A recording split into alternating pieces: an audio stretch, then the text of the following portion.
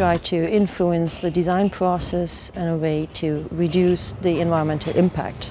And one of the tools we use for that is life cycle assessment. And you have a look at all the different inputs and outputs which may cause environmental impact.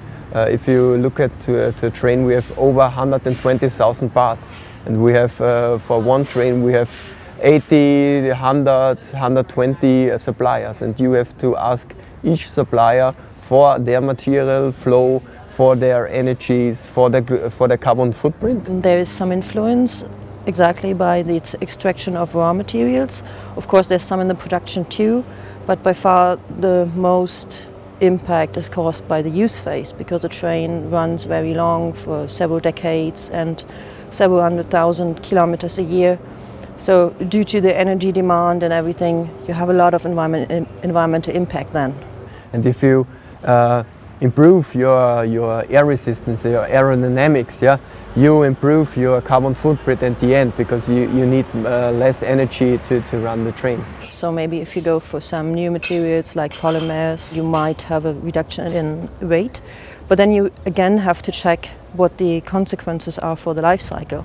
Well, if we assume now that maybe these lightweight materials might not be recyclable, and we just assume them to go into landfill or something similar, or be incinerated. And the LCA shows that even though we have such a worst case scenario, it will still be better because of the reduced weight. Then of course it's safe to use it, and we can still hope that in 40 years time we even might be better because we can recycle it.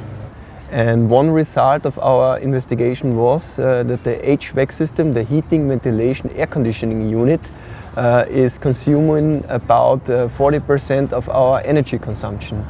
And this is a huge contribution to our global emission impact. Finally, we can reduce our air conditioning compared to a normal, to a standard air conditioning, about 20% less. One very important point is which kind of power do you have? Do you have renewable power? Do you have nuclear power? Or do you have fossil power? If you design a product, any product, not only a train, in a way that you can replace certain materials which wear down or which are just not usable anymore, then of course you can extend the lifespan. The end of life is also a very important stage, because we have now, I would say, the problem that we have a scarcity of resources. And if you recycle this device, yeah, and you get out the gold or you get out the palladium, yeah, you get some very important resources back from the system.